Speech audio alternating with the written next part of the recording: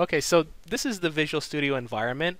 As we've mentioned already, you have the Solution Explorer over here off to the side here. You have your output window down here. And here we have a little bit of a welcome screen here that will also have our recent projects. We can start a new project. We can open a project. We can have different articles, different help that we need for Visual Studio we can get from here. We're going to do a very simple Hello World application. And this Hello World application will be command line based. So we're going to use this as a way to not only learn the different features of Visual Studio and get our feet wet, but also to do our one and only command line application in this course right now. So the way things work is that, like I said earlier, you're going to create a solution. So what we do is we start by going to File. We go to New, and this is what's important here, is that we have New, and then you'll have New Project, but then below it you might have New Website. Now this is a heads up for when you get into the web development with ASP.NET. You want to choose New Website for when you do a website. Okay? You do New Projects for when you create desktop applications. Now you still could do a website by doing New Project, but it gets very complicated because it adds in all these extra files that you don't need for a website. And it can get very frustrating trying to figure out what's going on and what's going wrong with your website when you didn't need half the junk that was auto-generated for it. So websites for websites, projects for everything else. That's the way to think of it. So when you want to create a new project, you go File, New Project, and a window will pop up with a whole slew of information here. A lot of things that pop up here. Now we start on the left-hand side. We want to make sure that Visual C# is highlighted because we want to make sure that in this list here that Visual C# is the language that is chosen. You may have chosen to install everything, and so you might see Visual Basic as another option, but we're going to be doing in this course Visual C#, so we want to make sure that Visual C# is the option here. Now in the top few options here you see Windows Forms application. For this one and only time we're going to choose Console application. And so we're going to choose Console application because we're going to do a command line program here. Just our one and only one, just to get comfortable with Visual Studio and what's out there. So we choose Console application, and then if we go to the bottom, we'll see Name, and we'll give our project a name. And I'm going to call it Hello World. And I'm going to give it a location. So you may want to put it in the location where you typically have your projects, your code, your homework, and whatnot. So I'm going to do the same thing here. So I'm going to hit Browse, and I'm going to give it a home as well. So just need a moment here.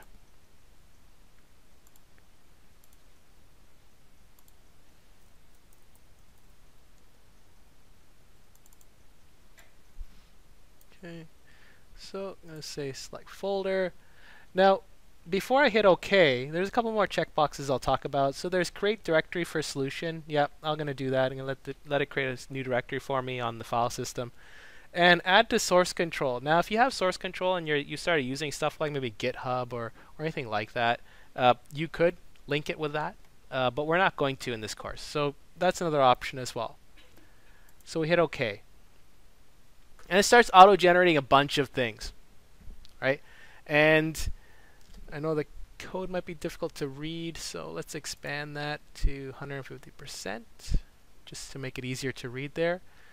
So let's look at our Solution Explorer onto the side here. And what we have here is we have Hello World, and you'll see a little icon that says C#, so it's telling me that yes, it's a C# program here. We have something called Properties here. If I expand that, I have assembly information. So this is all configuration stuff related to the program that we're about to build. We don't typically have to hack this or edit this very often unless if there's something, major with it that we want to get into. So I'm going to close this off and leave it. There's references. References tells me what frameworks I have brought in to this project. So I don't have to edit anything. It's just that as I start using the word using, then I'll start seeing this list grow. There's app config. So app config is your configuration file. It's an XML-based file. And you'll notice that a lot of the configuration you do is XML-based. So any settings you have, right now I'm telling you I'm using .NET 4.0. right? And so there's 4.5, of course, and other versions of .NET, but we're just starting with 4.0 here. You might have a different version on yours, on your installation. So whatever it is, you can configure and choose what version of .NET you want to use. You may have extra settings that you want to add in over here. When you get into web and doing ASP.NET, the file you'll have here is not app.config, but web.config, web.config. And so you'll have a lot of configuration there as well related to the website. Maybe you want to add security. Maybe you want to have your database connection information in that file. There's a lot of options there for you. And finally, the last one in this case is program.cs. If I expand program.cs, I'll see that I have a class called program and a method called main. Right? All my listing of information is there. Right? Just like as I see in the code over here.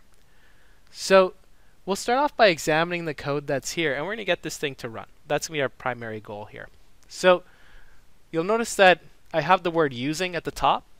So in the Java world, you saw import Java util scanner, for example. Right? We're going to use the word using instead. And you notice that we're using system.collections.generic, using system.link.text. There's a few common things that might be useful for your application at the command line that it auto-generated. After that, we have a namespace hello world. I'm going to get into namespaces in a future class, so we'll leave that for now. But then all of a sudden you get into class program. Now notice that you're probably accustomed to seeing like public class something, right? And also for main, public static void main. You're probably accustomed to seeing that in Java, right? So we'll talk about public, private, and protected again in a future class.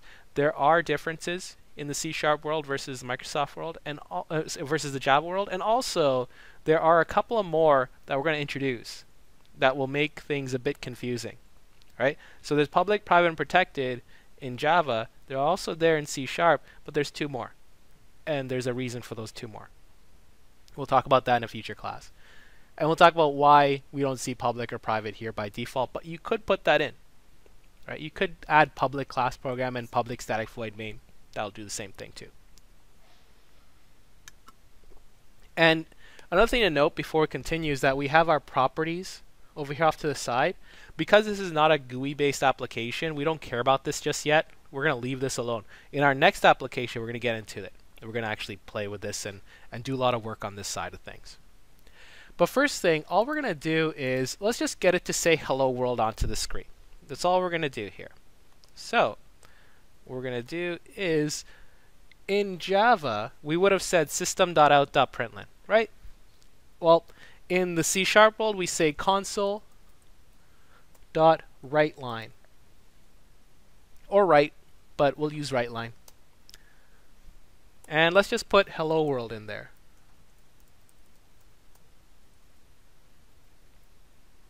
So console.writeLine.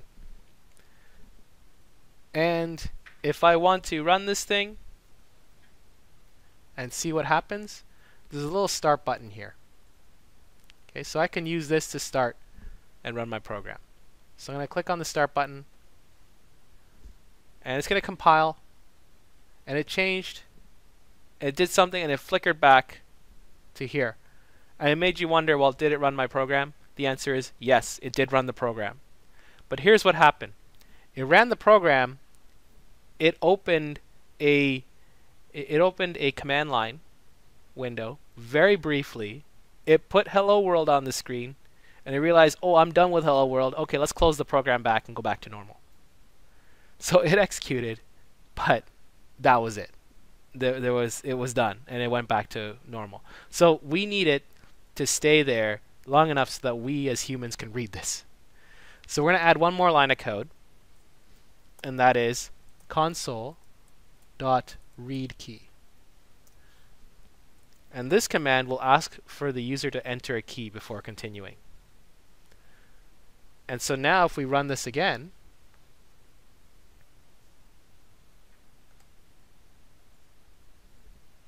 it'll pop this up.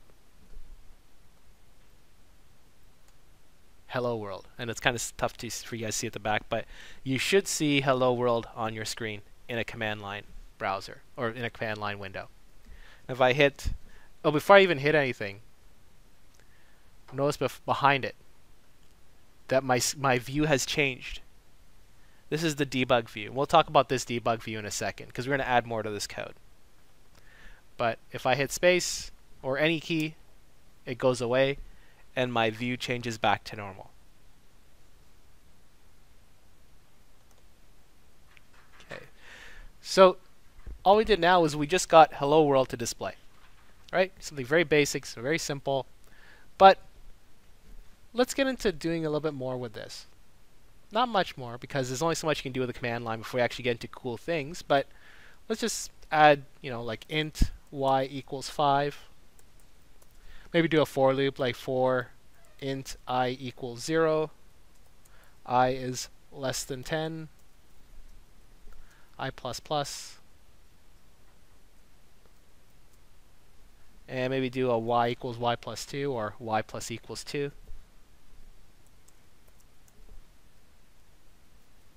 Right? And I could run this, but it won't really output anything. But what I want to do here is I want to demonstrate debugging to you. So what I could do is if I highlight a line or click on a line of code that I want to stop at, and I move all the way over to the side here, this little gray area, right? And I click here. So you notice that the line turns maroonish, right? Telling me that now there's a breakpoint here, meaning that when I run the program, it's going to stop the program here. Okay, so I can investigate the values of my variables, what's there, what I should have there instead, different things that we can do with it. And I can continue stepping through the lines of code here, and we're going to learn how to do that right now. So the way we would do it is we hit our breakpoint there. We go ahead and hit the start, hit the play button as I like to say, and our code has turned yellow from maroon. I still have my output right here. I have hello world, but I'll take it away. And if we look down here, we have under locals, we have the value of our variables. Right now it has y, and it has y set to 0. And it tells me that it's an int. Okay, I could edit that value, so I can go to like y here, and I could set it to be like 3. So then from there on in, it'll continue on as y equals 3 until it gets overwritten, which it's about to happen. Now, if I want to continue on in the code, up here, I have a few buttons here. If I mouse over them, I have step into, I have step over, and I have step out of, and each of them has a significant meaning. So step into, we'll start with that. What happens is that if this line of code was a method call, I could go inside the method. So that's what step into is all about. If I want to go inside the method and go line by line there, I can do so.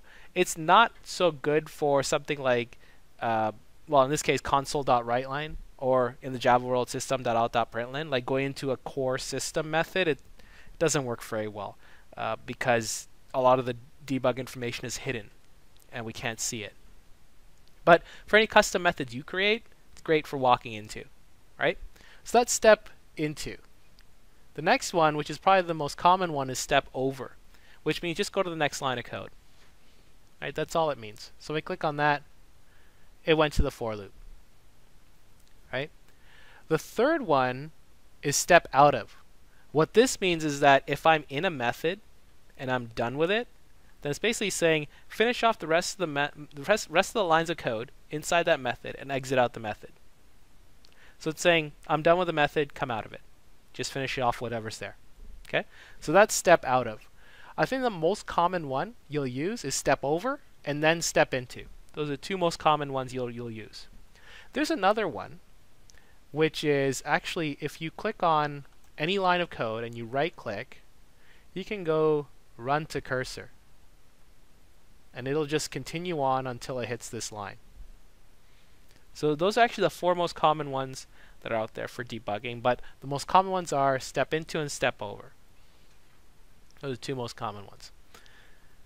And you also have the stop button here, which means if you're done, you figure, like say you found an error, great, I'm going to stop there, edit my code, and hit run again as well. But those are the most common debugging abilities out there. So let's let it, and there's also continue. And essentially that is just a simple hello world. What we're going to do next is we're going to get into a GUI based application. We'll get into the good stuff now. But I just want to start off by giving you some basic introduction to Visual Studio.